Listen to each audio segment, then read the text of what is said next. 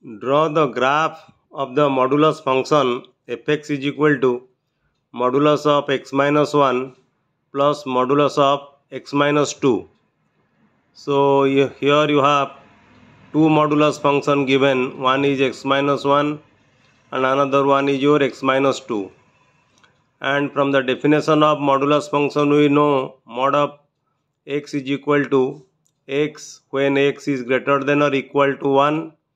X is greater than or equal to 0, and mod of x is equal to minus x when x is less than 0. So for modulus function x minus 1, mod of x minus 1 will be equal to x minus 1 when x minus 1 is greater than 0 or x is greater than 1, and mod of x minus 1 will be equal to minus of x minus 1, that is x minus 1 when x minus 1 less than 0. So when x minus 1 less than 0, x is less than 1.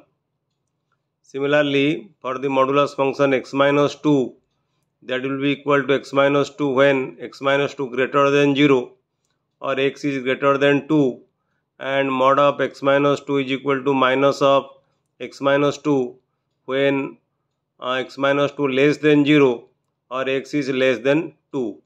So we will get three equations. I have shown you in the number line. Suppose this is your number line from minus infinite to plus infinite. This is the point 1, this is the point 2.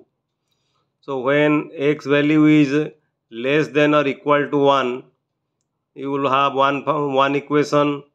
When the x value lies between 1 and 2, this range 1 and 2, then you will have another equation.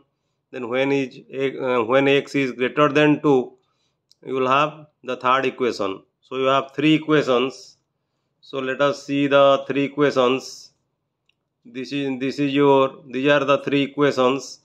If x is less than or equal to 1, what will be the value of y? Y will be equal to minus of x minus 1 minus x minus 2. So that will be equal to minus 2x plus 3. So you will have one equation, that is y equal to minus 2x plus 3. And when x value lie between 1 and 2, then y will be equal to x minus 1 minus x minus 2, that will be equal to plus 1. This is equation number 2.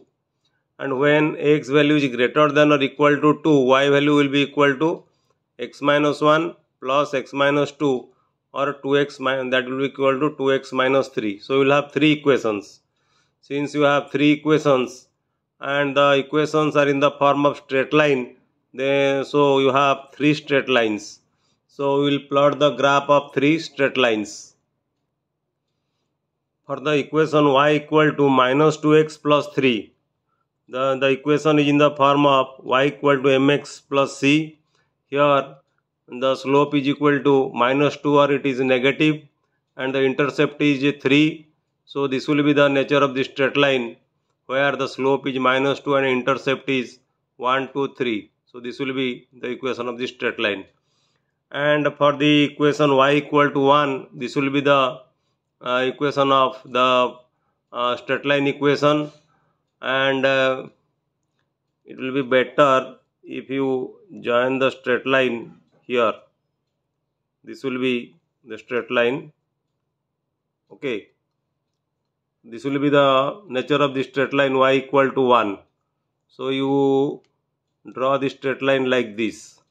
Then this will be the straight line. You got this is not your straight line, this is your straight line, and this is the straight line for y equal to 1, and this will be the straight line for y equal to 2x minus 3, because it is in the form of y equal to mx plus c.